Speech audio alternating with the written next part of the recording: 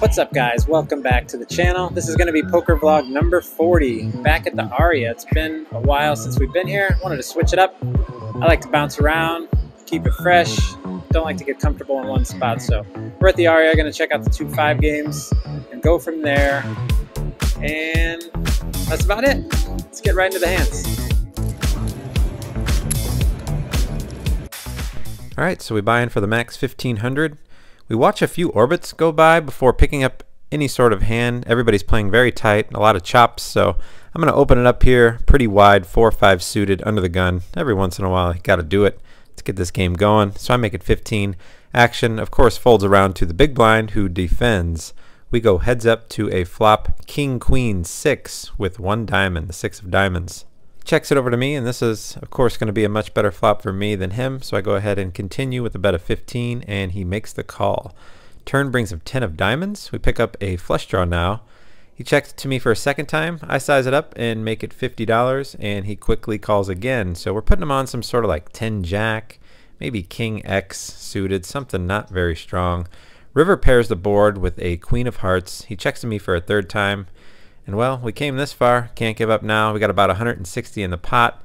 This is where I feel like a polarizing size bet makes sense. We're going to have all the strong hands, ace jack, kings full, some big hands. So I size it up, bet $200. He tanks for a little bit and makes the laydown. So a good old fashioned bluff to start this one off.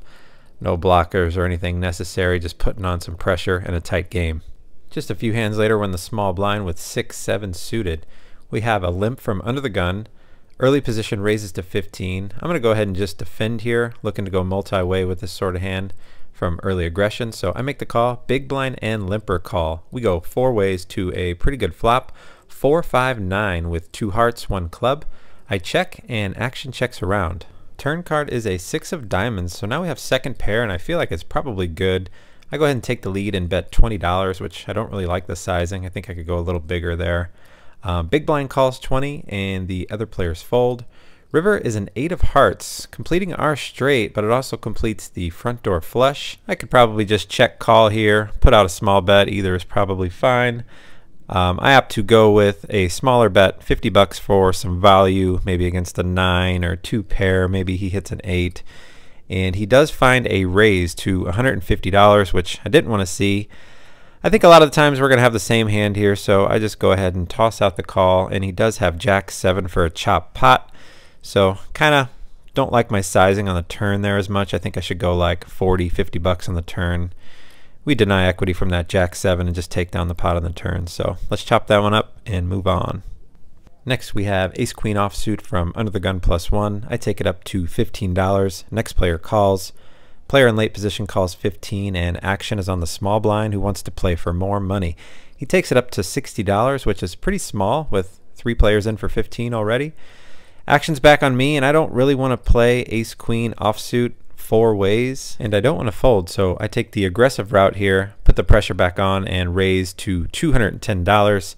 Next 2 players fold. I figure if he can 5-bet here, we can just make the laydown. But a lot of times we're going to take this one down. He does think for quite a while, said he made a mistake on his sizing, wasn't paying attention, and he does end up making the laydown. And I really like the play here because it only has to work like 7 out of 10 times to be profitable. You know, every once in a while he's going to 5-bet, we fold, we lose the 210, no big deal. But if it works as many times as it has been, we take in 90 bucks in dead money. So we scoop that one, and let's move on. Next, we have a real monster, pocket kings. Game is picked up a little bit. People are straddling. Under the gun straddle is on this one, and player on my right makes it $35. Definitely going to 3-bet here and isolate. I take it up to $125. Action folds all the way around to the original raiser, who quickly announces. Wasn't sure if I heard that right, but he does slide out $620. Not sure if it was a misclick. He puts almost half of his stack in. He started with 1,300. I had about 1,600.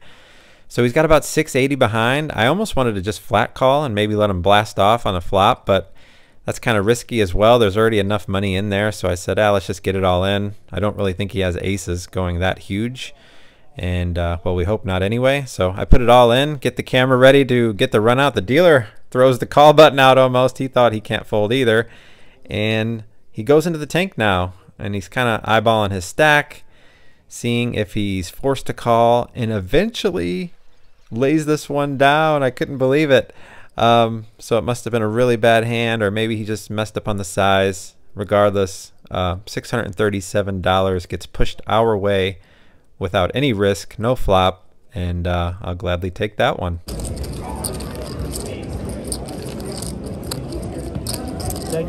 Next we have ace-10 offsuit under the gun. I open it for $15. Next player calls and the button makes the call. We go 3 ways to a 10-high flop, 10-6-5 with 2 clubs. Sometimes I'm going to bet, sometimes I'm going to check this one. This shouldn't really be a good flop for me, so I go ahead and check it, see what develops. Next player checks and the button fires out a $40 bet. Almost the size of the pot, so I'm going to just call here, let him blast off with clubs or a straight draw. Shoot, maybe he has a better hand already with like 5-6. That's possible. So I make the call of $40. Next player folds. We see a blank deuce of diamonds on the turn. I check it to him, and he tosses out a $100 bet this time. Of course, I'm not going anywhere. Top pair, top kicker. We beat all of his 10s, and my hand has been under-repped, so I make the call. And the river brings a king of hearts. It's a pretty good card, only worried about king 10. We beat all the other 10s he can have, so flushes miss, straights miss. I go ahead and check it, see if he wants to blast away again. He does indeed check back queen 10 of diamonds, so got him out kicked there with the 10, and we take down a nice pot. Played for a little bit longer here. The game ended up drying up. That player left, so I said, let's get out of here, check out the South Point. We booked a $758 win there. Get called for the 2-3 game first while we're waiting for 3-5. Let's get started here at the South Point. Just a few minutes in, it's my button straddle for $6. There's a raise to $20 from the hijack. You guys know me, I'm defending pretty light on my straddle, so I make the call. Small blind calls as well. We go 3 ways to a nice flop, queen 3 deuce with 2 clubs. So we got overcard, flush draw, backdoor straight draw. Small blind checks it, and original raiser bets $30. He just reloaded for $600. He had just got stacked right when I sat down, so I go ahead and make the call, and small blind folds. Heads up to a 7 of spades on the turn, no help, but he checks it to me. Doubtful he's going to check a queen, so maybe he has a small pair, maybe just ace high, ace jack, or something like that. So maybe we can just take this one down right here, and if he calls, well, we have some outs. So I go ahead and bet $75, and he does indeed make a quick call. We get some help on the river. One of our outs hits. It's a king of diamonds, giving us top pair. I'm happy with it. He checks it to me. I think we got a clear green light to go for some value against any of his queens he might have checked, smaller pairs. So I bet $100, looking to get paid off. But he does fold, face up, pocket jacks, so we got lucky there on the river, and he makes a nice fold. Just a few hands later, we get pocket 5s in the hijack. Under the gun player limps, next player makes it 15. I make the call, small blind calls, limper calls. We go 4 ways to a good looking flop, 4 deuce deuce, rainbow.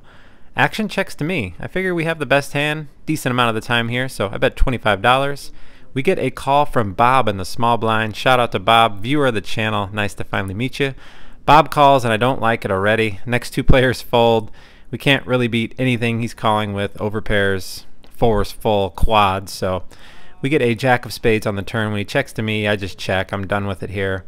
And the miracle 5 of clubs falls on the river, giving us a full house. He checks to me again. Feel like we can maybe get some value from overpairs we were just talking about, 6s, 7s, something like that. So I bet $50, and he does make the call. I tell him it's very likely I got lucky, and he did tell me he had pocket 9s. So nice hand, Bob. I got very lucky. Good to see you. We'll see you again soon. Took a little break before jumping in the 3-5 game. We bring 1500 over here, and let's get started. Pretty card dead for the first half hour or so until we pick up the number 1 hand on my button straddle, no less. So it's $10 to go. There's about 4 limpers, and then the small blind and big blind limp as well. It's my option. I got to go pretty big here with that many limpers. I make it $75 to play. Don't care if they fold or if I get one caller. Unfortunately, they do all fold, and we take down a little pot. Next, we pick up ace-queen offsuit from under the gun +1. The $10 button straddle is on, so I go ahead and take it up to $35 to play. Action folds around to the straddler who defends. He's been playing quite a few hands. We go heads up to a decent flop, jack 9-5 with 2 hearts. Kind of split here whether I'm going to bet or check. It's probably 50-50. This one I opt to check and see what he does, and he does fire out a $50 bet. We have 2 overs, the ace of hearts, and some bad intentions to maybe take this one away on future streets, so I go ahead and make the call, see a turn. It brings a 9 of spades pairing the board. I think it's a great card. I check and he quickly checks this one back. I think we might be ahead. River brings a 6 of spades. I go ahead and check and he checks back. I think we might win, but he shows the 6-8 of hearts. River's a 6 for a pair and he takes this one down. Alright, we switch it up again into my favorite seat to vlog from. We pick up ace queen again in the small blind. Same player from last hand opens to $25 in the hijack. Like I said, he's been kind of like 5xing it, going pretty big. I'm going to go ahead and 3-bet here out of position. I make it $100 to play. He takes a little bit of time here before flat calling. We're both deep. I have a little over 1500. He's got me covered. So we go heads up to a flop, king 7-8 rainbow. So we whiff, but it's not all bad. It's a king high board. It's going to favor me more than him. I'm going to have the ace king, pocket aces more often. So I go ahead and c-bet, which I'm going to do 100% of the time on this type of board. I bet $80 and he does make the call. Turn card is not great. A 6 of clubs connects with 2 pair hands, 9-10. I think I'm going to check back most of my strong hands like aces, maybe even a set sometimes. So I go ahead and check. Pretty much going to give up here if he fires, but he checks it back, which is interesting because I think he's going to have to bet any king or a set. So it feels like he has a hand like maybe 9s through queens as possible. Something with some showdown value. He's looking to get to showdown for cheap. So the river brings an 8 of hearts, which pairs the board. Okay, so do we give up or go for it? I think this is a really good card for me. With aces and ace king, I'm going to feel really safe. Of course, I can have kings full as well, checking that turn. So I think I'm going to go for it and put hands like 9s, 10s, jacks in a really tough spot and go big. So I size up with a bet of $400 on the river, and he goes into the tank for a very long time. That is my actual heartbeat pounding. That's what it feels like anyway when you're bluffing. You feel like they can hear it. He's eyeballing me, grabbing chips, thinking. I'm trying not to make any faces. I feel like he's going to sniff it out, but he eventually does find the laydown. So I think we got him off a little bit better hand. Like I said, I thought it might be like 9s, 10s, or jacks. However, he very adamantly said he folded ace king, which I can't hardly believe. I think he's got to look me up there with ace king. But regardless, happy to swoop in a nice little pot there with a bluff. And shortly after this, the game actually breaks and I get moved to the 2-3 game. And I think I've been playing really solid up until this point. So let's go over some of the bonehead plays over at the 2-3 game. So I ended up losing a little over 100 in that 3-5 game. Take $600 over to the 2-3 and I buy the button my very first hand and I wake up with pocket 10s. Under the gun player opens for 15. 2 players call and the button makes it $75 and he has about 125 behind. So this is bonehead play number 1. This is just an easy fold. Yeah, it's pocket 10s, it's a nice hand, but we don't have any money invested. And remember, the button raised the under the gun aggression, so it's going to be pretty strong. And even if he is making a move, we still have the under the gun opponent to worry about. So I should have just let this one go, but in the moment, kind of talked myself into maybe the button is stealing or I'm in a coin flip situation, which you don't want to be in that situation anyway, a coin flip at best. So I ended up making it $200 to isolate. We do get it heads up against the button and the board runs out. Blanks, we don't improve, and of course he has queens, so we make a $200 mistake and lose that one just as we deserve to. Just a few hands later, I'm in the cutoff with ace-9 suited. We have a limp from early position. Middle position player opens to 15. I make the call here in position. Button and limper calls. We go 4 ways to a flop. Ace-5-3 with 2 clubs. First player checks. Original raiser bets $35. I go ahead and make the call, and the other players fold. So we go heads up to a great turn card, the 9 of diamonds. He checks it over to me. He might be checking a lot of big aces on the turn here, just a little bit worried about 2 pair. Or he has a flush draw. I can't imagine him having nothing leading into 3 other players, so I go ahead and size it up, make a $100 bet on the turn to get value from his bigger aces, and charge the flush draws, and he ends up making the call. River is a jack of hearts, pretty much a blank. If he has ace jack, you know, good for him. He's going to get the money. He has less than a pot size bet left, about 290, so I'm going to go for all of it. Hopefully he gets sticky with ace king or ace queen. Also, since I just lost that pot, maybe it looks like I'm bluffing. Also, clubs missed. So I go ahead and rip it all in, and he goes into the tank for a long time. Asked me if I got lucky enough to have ace jack. He does eventually find the fold button. Said he folded 2 pairs, so I guess it was ace 3 or ace 5, but people have been folding monsters. I never saw it, but we take that one down, and feels good to win a pot after that last mistake.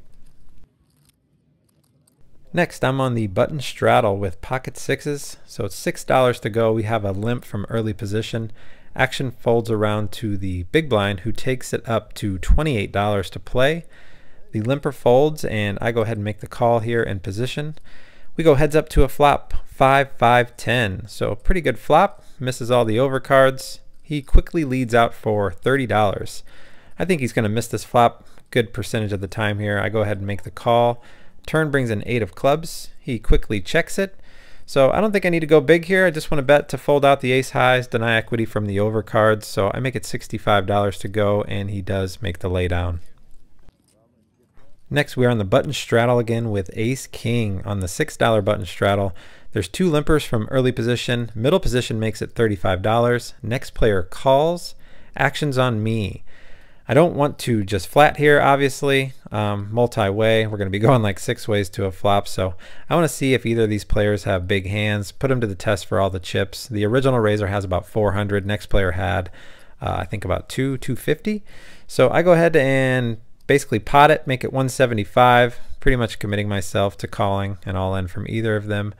Action folds around to the middle position. Original raiser, who ships it for $400. We didn't really want to see that, but hopefully it's a coin flip type situation. I'm not really upset about this play. It's just a bloated pot, and you know, the game is 2-3-6 this hand. So he ships it. Next player folds. I obviously have to call the 225 more. We get the bad news when it's pocket aces. Worst case scenario for us. Board runs out clean for him. We almost get the chop there if we could hit that gut shot on the river, but lose a big hand there. Ace king versus aces. Nothing we can really do. Next, I straddle under the gun, and we have 4-5 offsuit. We see a limp from the first player. Next player makes it $16.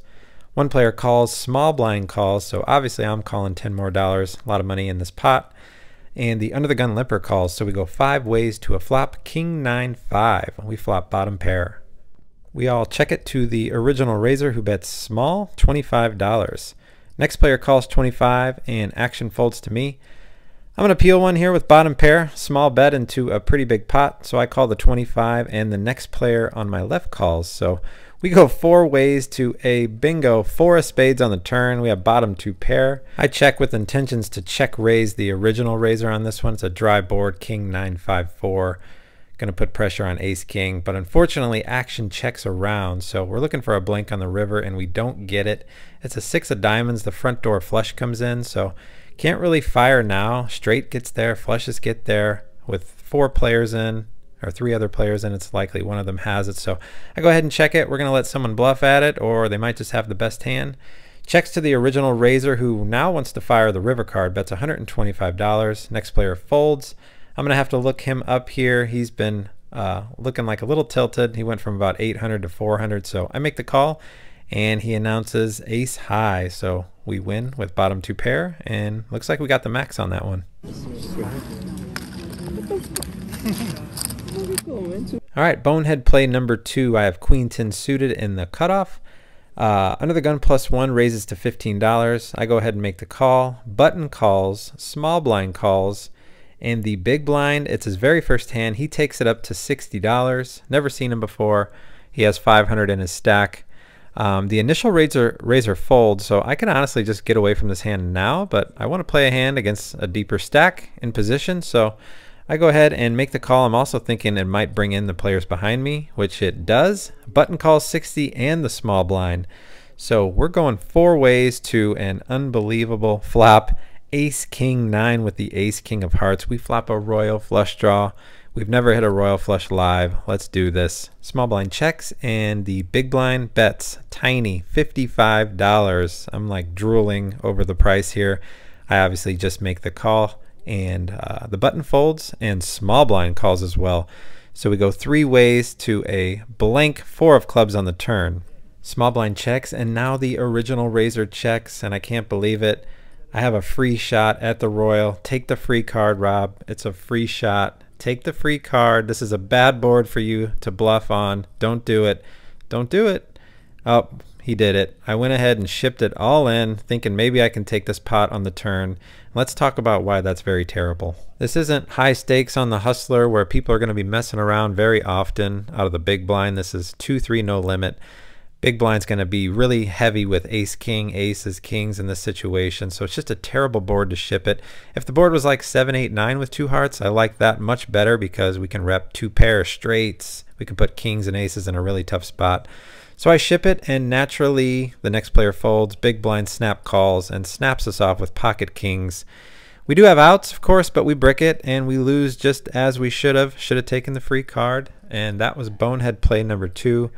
So after that, I'm pretty much going to wrap up this session. Kind of annoying. We were up about $1,000 at our high point.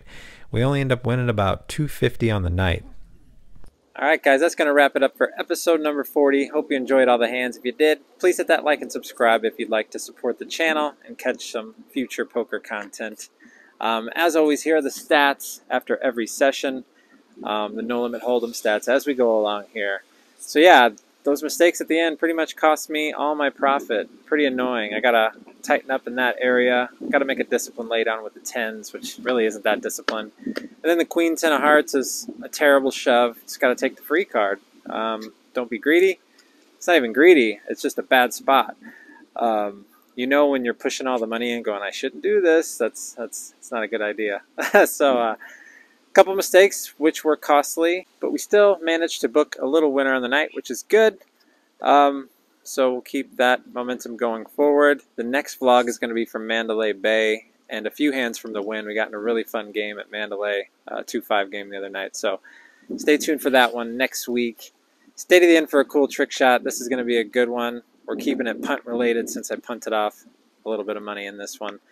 I don't mind the other bluffs, like, you know, the ace-queen bluff and the 4 or 5 of diamonds bluff, for example, to start off the vlog. Those are just poker hands that you're bluffing with. Those are good spots. But the Queen 10 was just terrible. Might have been my worst play since I started vlogging. I really hate that play. So, you know, move forward. We learn from it and keep it going. So, thanks for checking out the video, guys. Stay tuned for the next one. Good luck at the tables, and we'll catch you soon.